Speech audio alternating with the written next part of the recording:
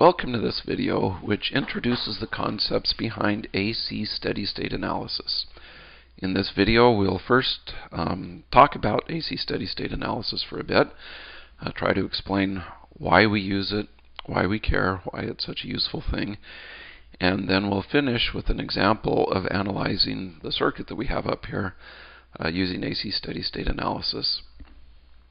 So the idea behind AC steady-state analysis is quite often we'll have a circuit that has only independent sources that are sinusoidal.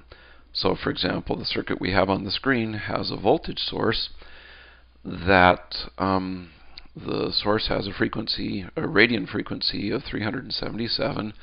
It's 10 volts in amplitude. So basically you have a sinusoidal source that goes from plus 10 to minus 10 volts 60 times per second.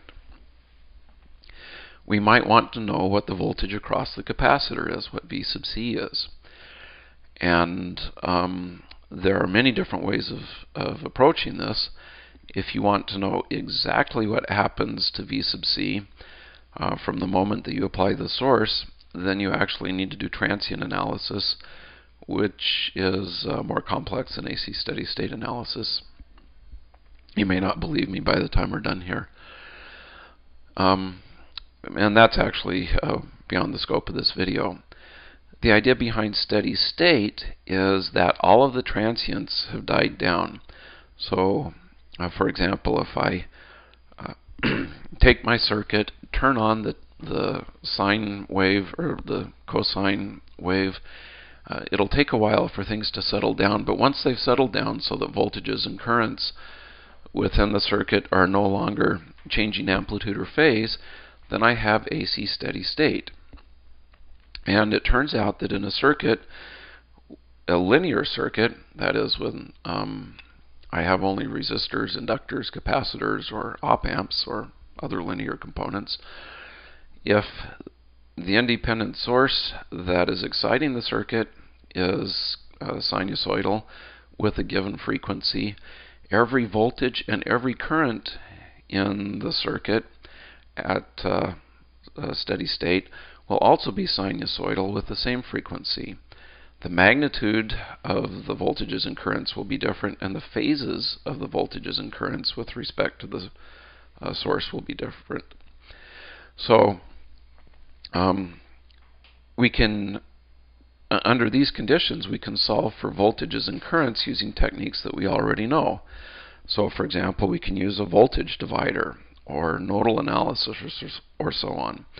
The thing that changes is that the values that we work with become complex, which introduces some interesting issues doing the computations, but conceptually it's not that hard. So let's talk a little bit about the terminology we use and what it means. So one term that we use a lot is phasor. And I'll try to resist the temptation to make a joke based on the old Star Trek TV show. The idea is that a phasor represents the amplitude and phase of a sinusoid. So if I have some sinusoid A cosine omega t plus theta, I can take the magnitude and the phase angle and just write it as A angle theta, and this now is a complex number with a magnitude A and an angle of theta, and this guy here is a phasor. Okay, and you can see that if I want to go from a time signal, this guy, cosine omega t plus theta, to a phasor, so this is time, this is phasor,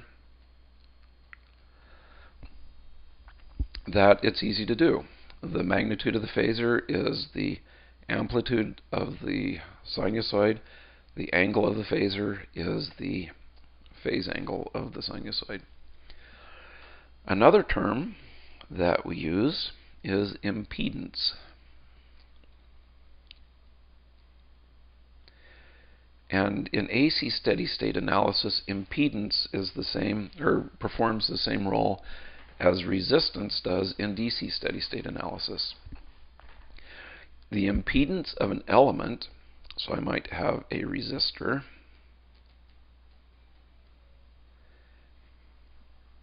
the impedance of an element in general is a complex number.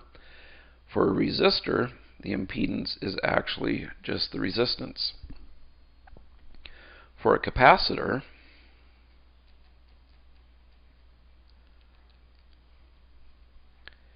the impedance is 1 over j omega c, okay, where this omega is the omega that's inside our sinusoid.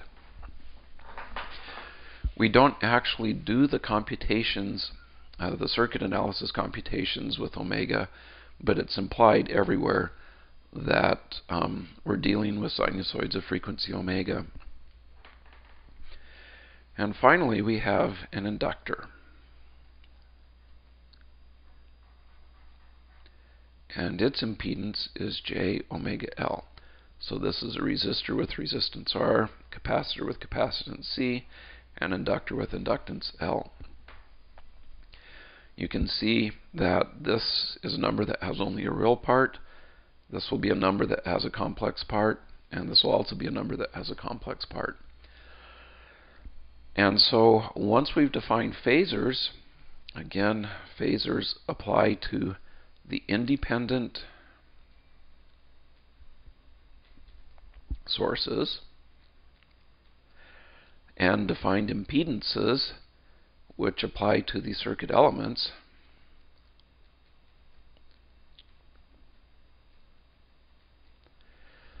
Then we can apply the circuit techniques that we already know, things like voltage dividers, current dividers,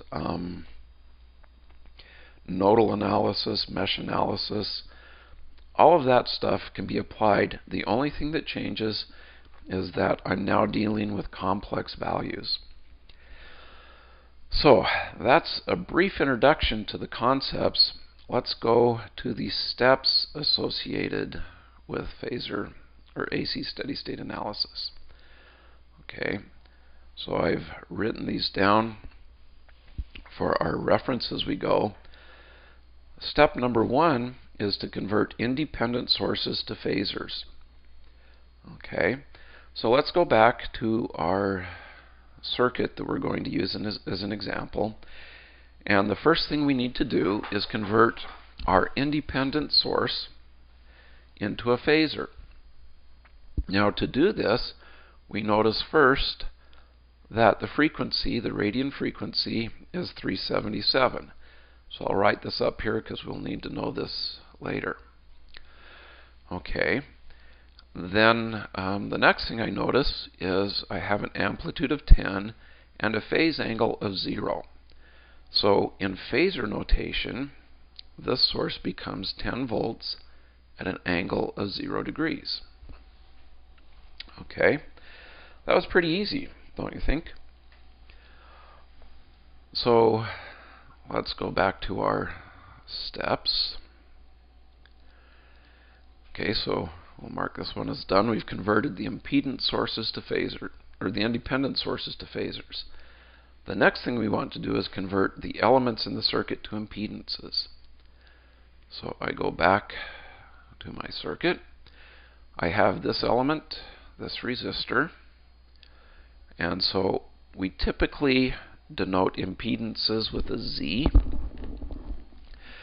So I'll call this impedance ZR, and again the impedance of a resistor is just the resistance. Okay, that was easy. The next thing we need to do is find the impedance of the capacitor. Okay, so we'll denote it again as a Z sub C. And our formula for the impedance of a capacitor is 1 over j omega C. So this is 1 over j Omega in this case is 377. C is 1 microfarad, which is 1 times 10 to the minus 6th. And when you work this out, you get, where do I have that value written down? You get 2.65 k ohms. I'm going to write this first as a negative j in front of it. Okay, how do I get this? Well, the 2.65 k ohms is 1 over 377 times 10 to the negative 6th. You just plug that into a calculator. Where do I get the negative j? Well, negative j is 1 over j. And you can work this out to see that this is true. I mean, if you multiply both sides of this equation by j, you'll get negative j squared is equal to 1, which is pretty much the definition of j as the square root of negative 1. So what I have here is the capacitor has an impedance that has only an imaginary part, and the magnitude of that imaginary part is negative. Okay, I could also write this, whoops,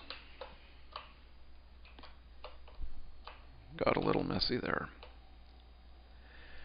as 2.65 at an angle of minus 90 degrees. I can do that because if I look at this, 2.65k, oh, sorry, I left the k ohms off. I can do this because the negative j gives me a point down here, so the phase angle here is negative 90 degrees. Okay, so again, we've made it through step 2. We have impedances now for both of the circuit elements. Okay, at this point, I think I'm actually going to end because we've got about 5 or 6 more minutes of stuff to do, and we are almost out of time. So this will be part 1 of a 2-part video, and we'll see you for part 2.